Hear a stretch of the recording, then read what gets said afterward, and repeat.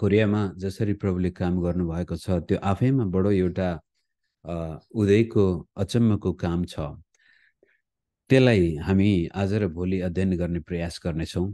आज चाहिँ largest church in the world is in south Korea, संसारको सबैभन्दा ठुलो चर्च जसलाई योइडो फुल गस्पल चर्च भन्छौँ, यो एजी डिनोमिनेसनको चर्च हो। पावल योङ्गिचोको बारेमा तपाईँले सुन्नुभएको छ होला, केही समय अगाडि उहाँ बित्नुभयो र यो चर्च लगभग योङ्गिचो जिउँदै हुँदाखेरि, सेवामा कार्य सक्रिय हुँदाखेरिसम्म 8 देखि 9 लाखसम्म, 7 देखि 9 लाखसम्मका विश्वासीहरू यो चर्चमा थिए। एउटै ठाउँमा त होइन, जे होस् विभिन्न अरू ब्रान्चहरूमा समेत। त्यति मात्र भएर संसारमा 11वटा मध्ये 10वटा सबभन्दा ठुला चर्चहरू पनि त्यही छन्। यो एउटा चर्च मात्रै संसारको ठुलो होइन कि धेरै ठुला ठुला चर्चहरू छन्। लाखौं जनसङ्ख्या के सदस्यता सङ्ख्या भएको चर्चहरू पनि त्यहाँ छन्। अनि out of 50 million population there are about 15 million Christians in south Korea. हेर्नुहोस्, त्यहाँको जनसङ्ख्या 50 मिलियन भने चाहिँ 5 करोड भयो। अनि 5 करोड जनसङ्ख्यामा 15 करोड विश्वासीहरू छन्। हुन त रोमन क्याथोलिक र प्रोटेस्टेन्ट दुवै लगाएर, कहिलेकाहीँ हामी रोमन क्याथोलिकलाई क्रिस्चियन नै गन्दैनौँ र यस किसिमले 30% जनसङ्ख्या क्रिस्चियन छ त्यहाँको। धेरै त 40 पनि भन्छन्, तर जे होस् 30% चाहिँ निश्चित छ। क्याथोलिक चर्च बिग्यान इन 1784 थ्रु चाइना, र 18औं शताब्दीमा त्यति बेलामा जेसुइट भारतमा जसरी आएका थिए, भारत हुँदै त्यसपछि जापान हुँदै चीन हुँदै चीनकै प्रान्तबाट कोरियन क्याथोलिकहरूले पनि प्रवेश पाएका थिए। त्यहाँ पहिलो मण्डली सोलमा 1784 मा क्याथोलिक चर्च सुरु भएको रहेछ। 1784 बाट 1880 को दशकमा आइपुग्दाखेरि यो 100 वर्षको अन्तरालमा धेरै क्याथोलिक भएका थिए। तर पछि गएर त्यहाँको राजाले त्यति बेलामा यस्तो डरलाग्दो नरसंहार गर्यो क्याथोलिकहरूको विरुद्धमा। यिनीहरूलाई पनि फेरि त्यही बेला यो विदेशी फ्रान्सले पनि कोरियामा आक्रमण गर्दै थियो, बेलायतले त गर्ने नै भयो, अमेरिकाले पनि प्रयास गर्दै थियो। र यस किसिमले यो युरोपियन उपनिवेशको आक्रमणलाई क्रिस्चियनसँगै दाँजेको कारण धेरै क्रिस्चियन रोमन क्याथोलिकहरू मारिएका छन् कोरियाको इतिहासमा। एउटा पहाड नै छ तिनीहरूको सम्झनामा आज मेमोरियल बनाइएको। हजारौं क्याथोलिकहरू शहीद भएका छन् कोरियामा प्रोटेस्टेन्ट विश्वास आउन अगाडि। अनि 1880 को दशकमा त्यसपछि प्रोटेस्टेन्ट चर्च आएको छ। हुन त 1866 मा एउटा घटना घटेको छ, त्यो पछि हेरौँला। Until the arrival of American missionaries in 1880s, 1884 मा मेरो विचारमा मेथोडिस्ट र प्रेस्बिटेरियन मिसनरीहरू अमेरिकाबाट आएका थिए। Catholic Christians were severely persecuted for a long period of time. मैले त्यो भनिहालेँ माथि नै। After the arrival of Protestant missionaries, Korea opened up to foreign influence for 2 reasons. क्याथोलिकहरूलाई सताउनसम्म सताइएको थियो त्यो बेलासम्ममा। तर बिस्तारै जब अन्तर्राष्ट्रिय क्षेत्रमा पनि केही फेरबदल आउँदै थियो भने कोरियाको आन्तरिक राजनीतिमा पनि फेरबदल आउँदै थियो। र प्रोटेस्टेन्ट मिसनरीहरू आएपछि कता कता बाहिरको शक्तिसँग यिनीहरूले हातेमालो गर्न थाले। विशेष गरी मिसनरी आएपछि यो स्कुल खोले, हस्पिटल खोले। यसको छुट्टै एउटा रोचक घटनाहरू पनि छन्। कसरी मिसनरीहरू आएर सुसमाचार सुनाउँदाखेरि पहिला यिनीहरूलाई एक किसिमले साम्राज्यवादी शक्ति हाम्रो देशमाथि आक्रमण गर्नकै लागि आएका हुन् भनिन्थ्यो भने प्रोटेस्टेन्ट मिसनरीहरू आएपछि चाहिँ सामाजिक सेवा स्कुल र हस्पिटलबाट सुरु गरेको कारण त्यहाँको शासक वर्गले यसलाई चाहिँ एक किसिमले स्वागत गर्यो। दोस्रो चाहिँ missionaries translated the Bible in Korean language. Until then, Chinese was the language of the educated. त्यति बेलासम्ममा कोरियाको लेखापढीको भाषा चाइनिज नै थियो। कोरियन भाषा अल्फाबेट त कोरियन राजाले बनाउनु भएको थियो। तरै पनि त्यो कोरियन अल्फाबेट वास्तवमा संसारको सबैभन्दा कसरी साइन्टिफिक अथवा सरल अल्फाबेटमा आउँछ। एबिसिडी भन्दा पनि सरल। अहिले त अलिक कम्प्लिकेटेड हुँदै गएको छ, तर आदिमा सुरुमा जब यो अल्फाबेट इन्भेन्ट गरेको थियो एउटा राजाले, एकदमै सरल छ। फलस्वरूप धेरै कुराहरू व्यक्त गर्न सकिँदैन। गहिरा गहिरा कुराहरू त्यति बेलामा लिखित रूपले व्यक्त गर्न नसक्दाखेरि चिनिया भाषा नै कोरियामा पनि चल्दै, चाइनिज क्यारेक्टर नै चलाइन्थ्यो त्यो बेलासम्ममा। त चाइनिज भाषा केवल शिक्षित वर्गले मात्र पढ्न सक्थे, राजकीय परिवारकाहरूले मात्र पढ्न सक्थे, विद्वानहरूले मात्रै पढ्न सक्थे। अनि अर्को कुरो के भनौँ भने कोरियामा गुरुको धेरै ठुलो सम्मान हुन्छ शिक्षित वर्गको।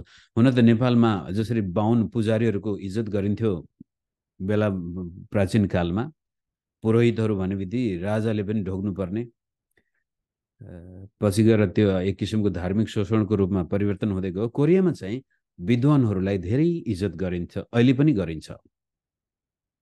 त यी विद्वानहरू सबै चाइनिज भाषामा लेख्थे, पढ्थे, अनि साधारण पब्लिक पढ्न लेख्न सक्दैन थियो। तर कोरियन भाषामा बाइबल आएपछि चाहिँ सबैले पढ्न सक्ने भयो। अनि यो कोरियन भाषालाई अब एक किसिमको त्यो राष्ट्रिय स्वाधीनताको रूपले पनि हेरिन थाल्यो। कारण त्योभन्दा पहिला कोरिया कहिले कसैको अधीनमा, कहिले कसैको डरमा, कहिले जापानको, कहिले चाइनाको, कहिले के। यसले पनि कोरियालाई विदेशीहरूको सँग सम्पर्क राख्न सहायता गर्यो। तर 1884मा अमेरिकाबाट मेथोडिस्ट र प्रेस्बिटेरियन मिसनरी आउनुभन्दा अगाडि, हुन त 1832मा एउटा डच प्रोटेस्टेन्ट मिसनरी पनि त्यहाँ पुग्नु भएको छ। डच नै हो कि डच नै, यो कुन चाहिँ हो मैले त्यति अध्ययन गरेको छैन, मेरो दिमागमा त्यो चाहिँ छ। कारण रोबर्ट थोमस चाहिँ दोस्रो प्रोटेस्टेन्ट मिसनरी हुन् कोरियामा पाइला टेक्ने। 1830को दशकमा एउटा डच नै हुनुपर्छ गएका थिए, त्यही स्पेनिस थाहा भएन। जे होस्, रोबर्ट जर्मन थोमसको जीवन आफैमा धेरै प्रेरणादायी छ।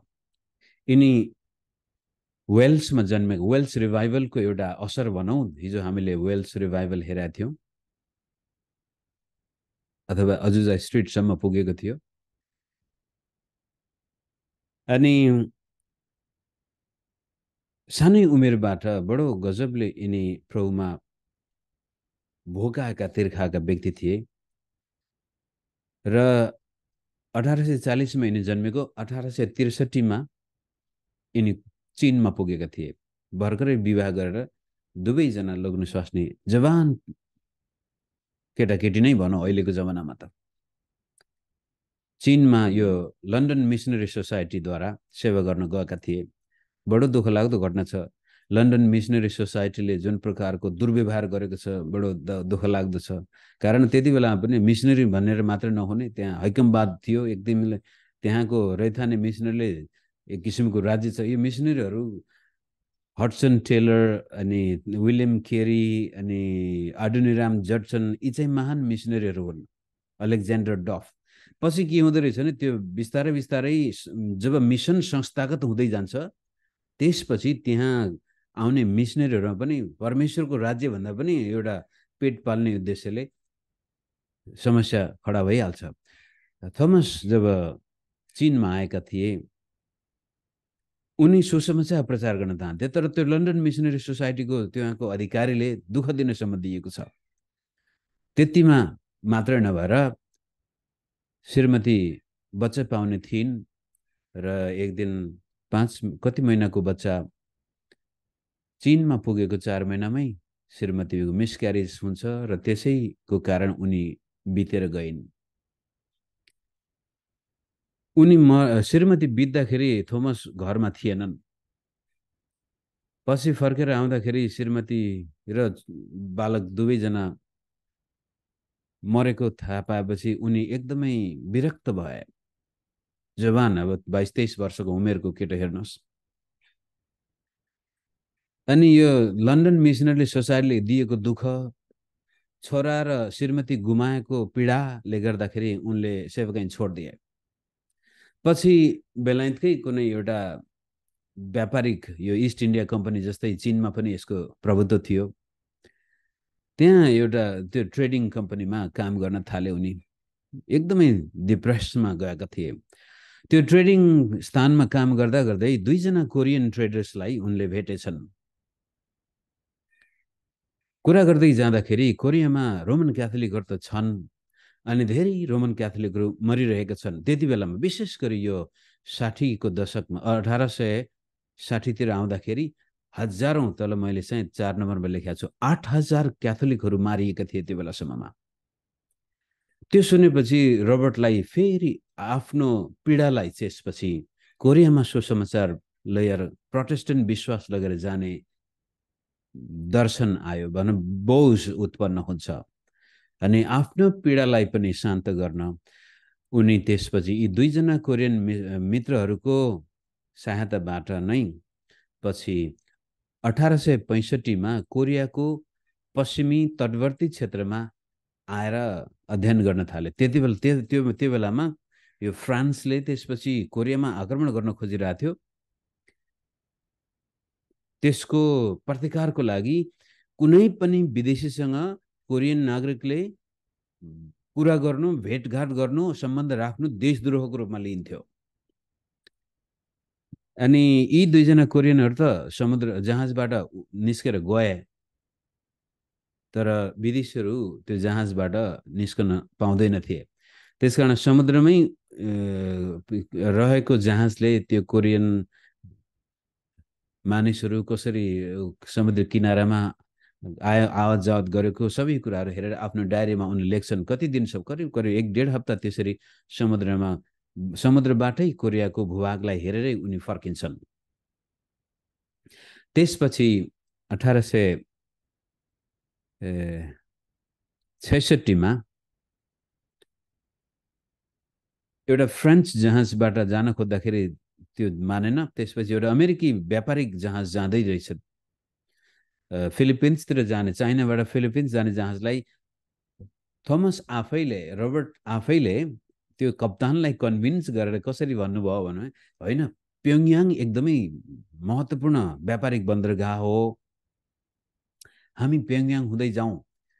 वास्तवमा उनी प्योङयाङमा झरेर बाइबल लगेर त्यसपछि यो जहाज जता जाओस् भन्ने उद्देश्यले त्यो कप्तानलाई उनले कन्भिन्स गर्छन्।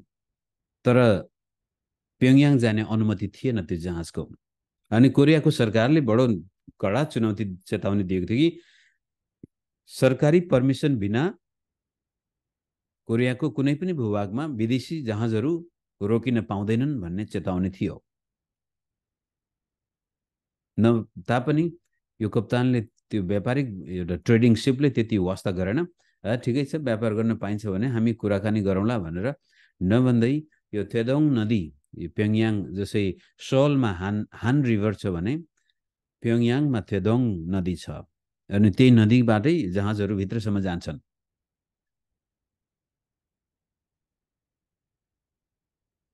जसै यिनीहरू कोरियाको भूभागमा पुगे, कोरियन सेनाले यिनीहरूलाई चेतावनी दिँदै थियो, नआऊ तिमीहरू, अनुमति बिनाको जहाज भनेर।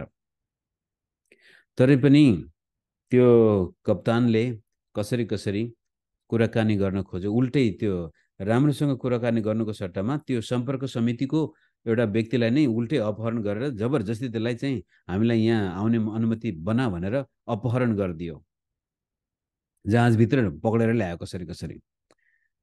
पछि त्यो व्यक्ति कसरी भाग्न पनि सफल भयो। भागेर जहाँ गएपछि यो चाहिँ शत्रुको जहाज हो भनेर त्यो जहाज ठ्याक्कै त्यसपछि अब चाहिँ हामीलाई त यहाँ बस्न दिँदैनन् भनेर जाने बेलामा थोमसलाई अप्ठ्यारो, अब कसरी होला, म जसरी भए पनि कोरियामा त उत्रिनु पर्छ। त्यो जहाज फर्किने बेलामा दुर्घटना भयो, अथवा रेन अग्राउन्ड भन्छ, बालुवाको ढिक्कोमा ठोकियो नदीमा।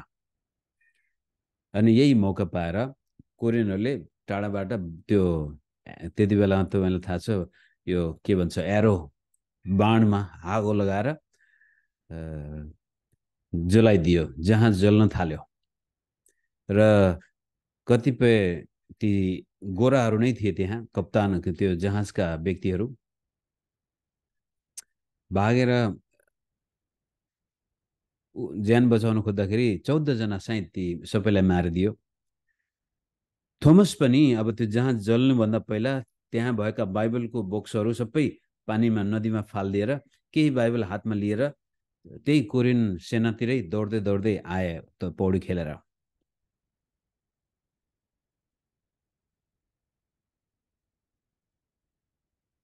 यहाँ यसरी लेखेको छ, Thomas jumped ran towards the Korean soldier with Bibles in his hand।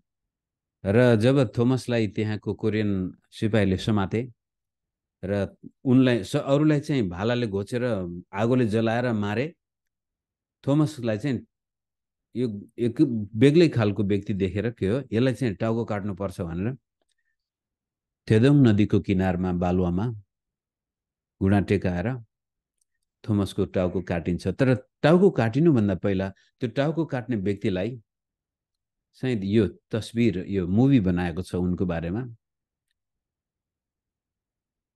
टाउको काट्ने व्यक्तिलाई भन्छ यो बाइबल चाहिँ तपाईँ लिनुहोस् भनेर। अङ्ग्रेजी के अरे कोरियन शब्द एउटा येसुनिम मात्रै सिकेको रहेछ त्यो बेलासम्ममा। अनि त्यो बाइबल दिँदै येसुनिम भनेर कोरियन भाषामा कराएपछि त्यो व्यक्तिले बाइबल लिएर त्यसपछि थोमसको टाउको काट्छ। करिब 20 वर्षसम्म थोमसलाई के भयो कसैलाई थाहा भएन।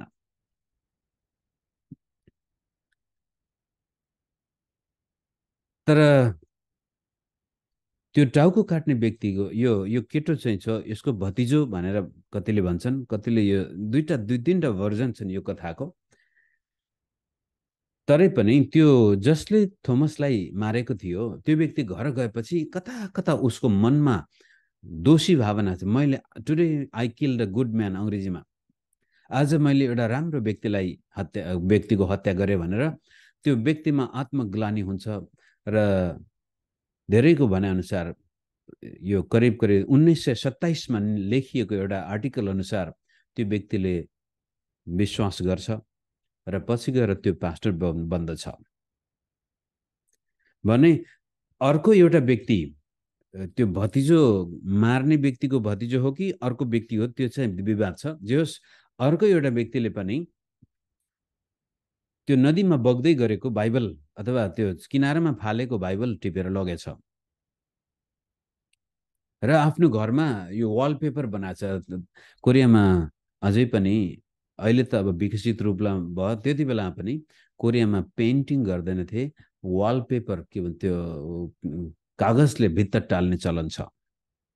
बाइबल लगेर पुरै आफ्नो भित्ता टालेछ।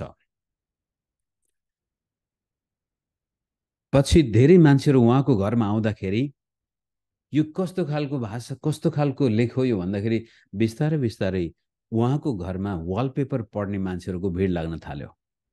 पछि गएर उनको भतिजोले पनि विश्वास गरेछ। भतिजो बढेपछि काकाको घर किनेर त्यो घर 1900 यो 1866मा सायद उनले थोमसको हातबाट लगिएको बाइबल लगेर आफ्नो घर टालेको थियो होला। 40 वर्षपछि त्यो घर चर्चमा परिणत हुन्छ। धेरै ठाउँबाट मान्छेहरू त्यो घरको भित्तामा राखिएको बाइबलका पदहरू पढ्न आउन थाले। त्यति मात्र होइन, within 15 years of Robert's death, there were about 100 churches in Pyongyang। यो प्योङयाङको नजिकै थोमस मारिएका थिए। मार्ने मान्छे नै पछि गएर विश्वास गर्न गयो।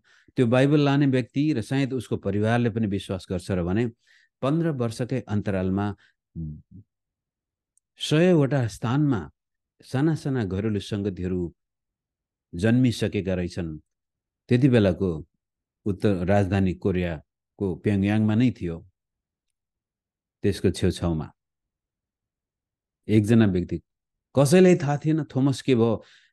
एउटा जहाज त सत्यानाश गरिएको थियो कोरियामा भन्ने त थाहा भयो, तर थोमसलाई के भयो थाहा थिएन। पछि यो यिनै व्यक्तिहरू, ख्रिस्टियनहरूले नै दिएका गवाहीहरू, बाँडेका वचनहरू, लेखेका गवाहीहरूको आधारमा थोमसलाई यो भएको रहेछ भनेर हामी थाहा पाउन सक्यौं। र यस किसिमले 1960 को दशकमा थोमसले बाइबल पुर्याए। येशुनिम येशुनिम, ये प्रभु येशू मात्रै भनेर त्यो हत्यारालाई बाइबल दिन सफल हुन्छन्।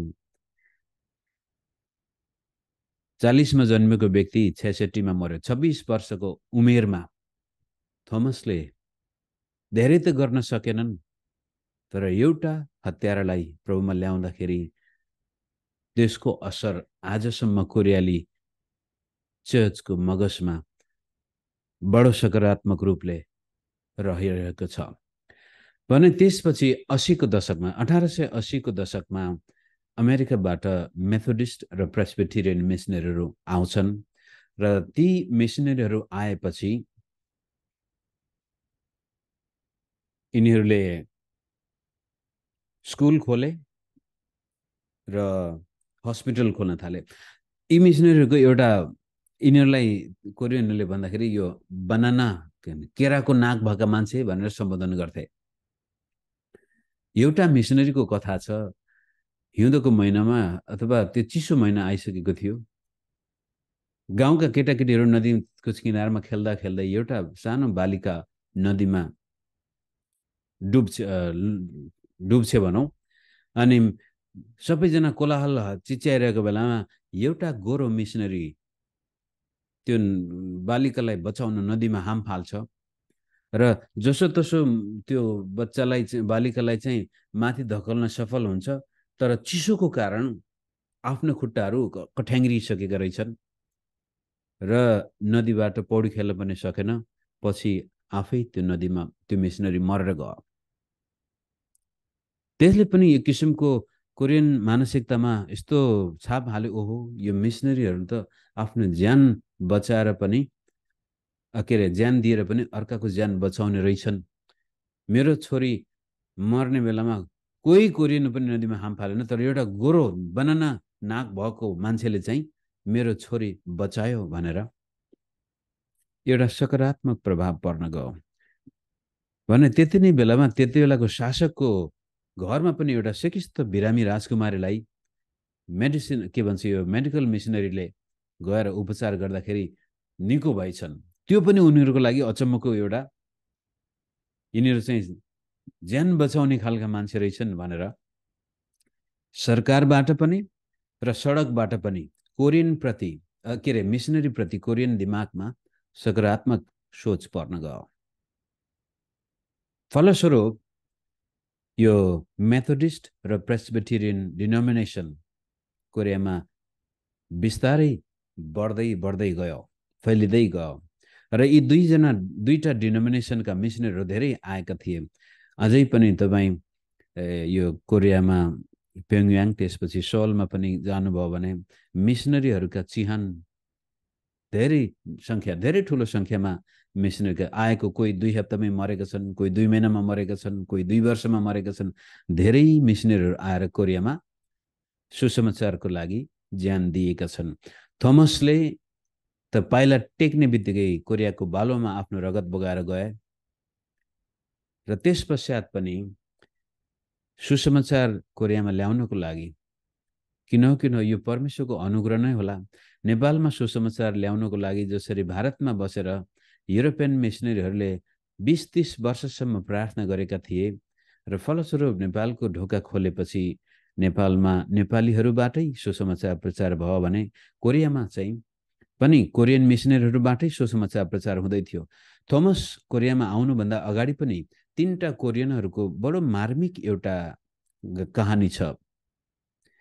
चीनमा उनीहरू व्यापार गर्दै थिए। चीनमा व्यापार गर्दा गर्दै ख्रिस्टियन विश्वाससँग परिचित हुन्छन्। ख्रिस्टियन विश्वासमा आइसकेपछि बाइबल लगेर आफ्नो देशमा पनि यो सुसमाचार प्रचार गर्नुपर्छ। बाइबल त्यति बेला चिनिया भाषामा थियो। 2 जना व्यक्तिले प्रयास गर्दाखेरि बोर्डरमा भेटियो बाइबल यिनीहरूको सामानमा र 2 जनालाई मारियो। बाइबल लगेको कोरियनहरूले नै पनि। तेस्रो व्यक्तिले चाहिँ पछि बाइबललाई च्यातेर अथवा बाइबलका पानाहरू निकालेर त्यसलाई यो रस्सी बनाएर यो डोरी बनाएर आफ्नो सामान त्यो पोकोहरू बान्नु पर्ने त्यति बेलामा बाइबललाई एउटा रस्सीमा बेरेर बाटेर रस्सीमै बाटेर त्यो डोरी बनाएर सामान बाँधेर कोरियामा लगेको पनि एउटा मार्मिक कथा छ। पछि कोरिया पुगेपछि अब त्यो डोरीमा त बाइबल छ भन्ने त थाहा भएन यिनीहरूलाई। अनि त्यो डोरीबाट फुकाउँदै फुकाउँदै पछि उनले पनि धेरै मान्छेलाई सुसमाचार सुनाएको घटना पनि छ। त कोरियामा जुन प्रकारको चर्चको इज्जत छ अहिले त्यो अचानक भएको होइन, धेरै मानिसहरूको रगत बगेको छ त्यसको लागि। कोरियनहरूकै रगत 8,000 रोमन क्याथोलिकहरूको रगत बगेको त लिखित प्रमाण नै छ। अदृश्य रूपमा कति मरे। र त्यसपछि 1910बाट 1940 सम्म जापानको अधीनमा गयो कोरिया। जापानले बडो निर्ममतापूर्वक शासन गरेको छ र यो समयमा पनि धेरै कोरियन क्रिस्चियनहरूले आफ्नो ज्यान दिएको छ यसुको लागि। करिब 2000 क्रिस्चियनहरू शहीद भएको अनुमान गरिन्छ। 2 देखि 3,000 क्रिस्चियन यो 30 वर्षको अन्तरालमा। र यस किसिमले कोरियामा हिजो आज तपाईँ यदि प्लेनमा चढेर जानुहुन्छ, राति तपाईँको प्लेन उत्रिँदैछ भने माथिबाटै हेर्दाखेरि जुनसुकै क्षेत्रतिर हेर्नुहोस् त्यहाँ राति त्यो चर्चको माथि रातो क्रुस हुन्छ, जहाँ पनि त्यो क्रुसै क्रुसको देश। कहिलेकाहीँ त यो त चिहान हो कि क्या हो जस्तो पनि देख्छ। अब क्रुस चिहानमा धेरै क्रुस राखेको हुन्छ, सेमेट्री जस्तो। राति गल्ली गल्लीमा चर्चहरू छन्। अब 30% जनसङ्ख्याले यीशुलाई विश्वास गरेको छ। अनि यहाँ आएका मिसनरीहरूको अर्को एउटा योगदान छ। भारतमा अब त नेपालमा त यो डिनोमिनेसन आउन पाएन, जे होस् अहिले आएर विभाजन हुँदैछन्। सुरुमा डिनोमिनेसन आउन यो युरोपियन मिसनरीहरूले यो युनाइटेड मिसन टु नेपाल जो नेपालमा आएको छ, नेपालमा सुसमाचार प्रचार गर्न आउने बेलामा नै र भित्र आइसकेपछि पनि त्यति बेलाका मिसनरीहरूले जानी हामी कुनै एउटा डिनोमिनेसनको झन्डा बोकेर नेपालमा जानु हुँदैन भनेको कारण नेपाली चर्च वास्तवमा विकसित हुँदै गएको थियो। अहिले आएर यो डिनोमिनेसनको दानापानी खानेहरूले नेपाली चर्चलाई विभाजन गर्दैछन्। तर सुरुमा डिनोमिनेसनको त्यो गन्ध थिएन, त्यसै कारण नेपाली क्रिस्चियन बीचमा एउटा आत्मीयता थियो। कोरियामा पनि यी विशेष गरी मेथोडिस्ट र प्रेस्बिटेरियनको बाहुल्य थियो सुरुमा, पछि ब्याप्टिस्ट पनि आए। यी 3टा डिनोमिनेसन कोरियामा निकै शक्तिशाली छन्। सबभन्दा ठुलो प्रेस्बिटेरियन, त्यसपछि मेथोडिस्ट अनि ब्याप्टिस्ट। अनि यी मिसनरी समुदायले के निर्णय गर्यो भन्नुहुन्छ भने, तपाईँ एउटा भूभागमा काम गर्नुहोस्, हामी अर्को भूभागमा काम गर्छौँ, उहाँ अर्को। यसरी कोरियालाई 3 भागमा विभाजन गरियो। एकातिर प्रेस्बिटेरियनहरू, अर्कोतिर मेथोडिस्टहरू, अर्कोतिर ब्याप्टिस्टहरू। र यस किसिमले एक अर्कामा प्रतिस्पर्धा गर्नुको सट्टा एक अर्कासँग मिलेर यो संस्थागत रूपले चर्च विकसित हुँदै गयो। र अहिलेसम्म कोरियाली चर्च, कोरियाभित्रै त चर्च धेरै शक्तिशाली छ। यद्यपि बाहिर कोरियाको चर्चले अहिलेसम्म त्यति ठुलो प्रभाव पार्न सकेको छैन। भाषाको कारण पनि हुन सक्छ र कतिपटक संस्कृतिको कारण पनि हुन सक्छ। कोरियाबाट आएका मिसनरीहरूले जुन प्रकारको सकारात्मक प्रभाव पार्न पर्ने थियो त्यो कता कता नसकेको हो कि अलि बढी जोस बढी भएर कहिलेकाहीँ होस नभएर पनि होला, नत्र भनेदेखि कोरियाभित्रै कोरियन चर्च निकै शक्तिशाली छ। अनि कोरियन मिसनरीको एउटा समस्या के छ देखेँ मैले भन्नुहुन्छ भने, उनीहरू कोरियाबाट आउँदाखेरि बडो निर्दोष हृदय लिएर आउँछन्, इमान्दार हृदय लिएर आउँछन्, साँच्चै प्रभुको सेवा गर्नको लागि आउँछन्। अनि उनीहरू ठुलो आशा बोकेर आउँछन् कि जुन प्रकारले कोरियामा मिसनरीहरू आएर कोरिया देशलाई परिवर्तन गरेको त, म पनि नेपाल गएर अथवा भुटान गएर भारत गएर म त्यो देशै परिवर्तन गर्न जान्छु भन्ने त्यो ठुलो आकांक्षा लिएर बोकेर आउँछन्। यहाँ आएपछि कुनै नेपाली अथवा अब नेपालकै उदाहरण लिउँ, नेपाली पास्टरसँग मिलेर काम गर्यो। सुसमाचार त यहाँ आइसकेको छ, चर्च त पहिल्यै छ नेपालमा। अनि कोरियन मिसनरी आएपछि नेपाली पास्टरसँग मिलेर काम गर्दाखेरि आर्थिक सहायता अलिअलि नेपाली पास्टरलाई दियो। नेपाली हामी पनि पैसा पाएपछि खुरुकै गइहाल्ने तुरुन्तै। तपाईँ अब आफै काम गर्दै हुनुहुन्थ्यो, दुःखसुख गरेर सेवा गर्दै हुन्थ्यो, एउटा कोरियन मिसनरी आयो भने म तपाईँसँग मिलेर काम गर्छु भन्दाखेरि ओहो के पा काना आँखो भने जस्तै हामी उफ्रेर गइहाल्छौँ। गएपछि कोरियन मित्रले पनि अलिअलि आर्थिक सहायता गरिहाल्दो रहेछ। तर कोरियन मित्रको समस्या के एउटा भने जसलाई उसले आर्थिक अलिकति सहायता गर्छ भने त्यसपछि त्यो व्यक्तिले कोरियन मिसनरीलाई पूर्ण रूपले आज्ञा पालन गर्नुपर्छ। कोरियनले जे भने त्यो मान्नुपर्छ। अब त्यो पनि फेरि नेपाली मानसिकतामा अलिक गाह्रै हुन्छ, कुनै पनि देशमा त्यस्तो हुँदो रहेछ। अनि कोरियनको भनेको तपाईँले मान्नु भएन भने ल यो मान्छे ठिक छैन, अनि दुईजना बिचमा द्वन्द्व हुँदो रहेछ, तितोपना हुँदो रहेछ। कोरियन त्यसपछि बडो निराश भएपछि दिक्क लागेर तितोपना बोकेर त्यसपछि विदेशी देखेपछि उनीहरूलाई रिस उठ्छ। एकपटक सायद मेरो श्रीमतीले एउटा मिसनरीलाई भनेको थियो आई हेट नेपाली भनेर भन्दाखेरि त्यसो भए तिमी नेपालमा किन बस्या छौ त, कसले तिमीलाई त्यहाँ जबरजस्ती यहाँ बस्न लागेको? यसले कोरियन चर्चको कता कता बाहिरतिर त्यति राम्रो छवि नभए पनि भित्र चाहिँ कोरियन चर्च धेरै शक्तिशाली छ। अहिले आएर चाहिँ कोरियन चर्च कमजोर हुँदै गएछ। दिनानुदिन हजारौं चर्चहरू बन्द हुँदैछन्। अहिले कोरियन क्रिस्चियन विश्वास गर्दैछ। रोमन क्याथोलिक चाहिँ बढ्दैछ, प्रोटेस्टेन्ट घट्दैछ। रोमन क्याथोलिक चर्चले सकारात्मक प्रभाव पार्दैछ कोरियामा भने प्रोटेस्टेन्ट चर्च विभाजनका साथसाथै विकृतिका साथसाथै विसङ्गतिका शिकार भएर विभिन्न ठुल्ठुला पास्टरले गरेको व्यभिचार भ्रष्टाचारका कुराहरूदेखिले नराम्रो बदनाम भइरहेको कारण प्रोटेस्टेन्ट चर्च डिक्लाइनमा छ भने रोमन क्याथोलिक चर्च बढ्दैछ। यस किसिमले यो कोरियाको रिभाइभलको कुरो मैले गर्न पाएको छैन। विशेष गरी अब प्योङयाङ सहरको सेरोफेरोमा धेरै चर्चहरू स्थापना भएका थिए भने 1907 हो कोरियाको रिभाइभल, कोरियन पेन्टिकस्ट पनि भनिन्छ त्यसलाई, प्योङयाङ पेन्टिकस्ट पनि भनिन्छ त्यो। र त्यसपछि यो जापानिज अकुपेसनमा कोरियन चर्चले गरेको बलिदानको बारेमा हामी भोलिको क्लासमा छलफल गर्नेछौँ। आजको क्लासलाई म यहीँ राखेर यो समय गुरुआमालाई दिन्छु।